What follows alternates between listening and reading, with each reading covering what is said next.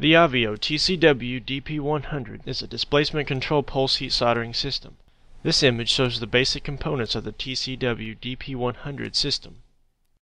The motor controller can be programmed by the operator to control the displacement of the thermode.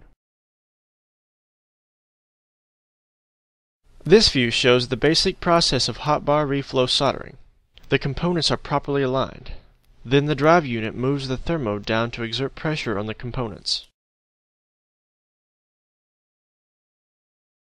As pressure is exerted, the thermode is heated by resistance to electrical current.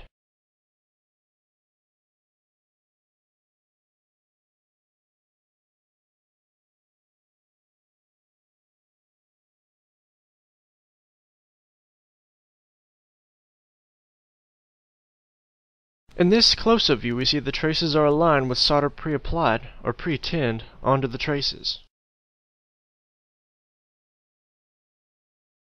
This first example shows what happens in standard pulse heat systems that do not have displacement control.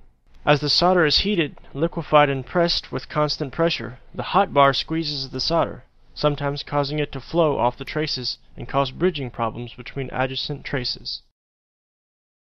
This second example shows how displacement control eliminates bridging and produces a superior bond. The motor controller restricts how far the hot bar can move after making contact, preventing the hot bar from squeezing the solder too much.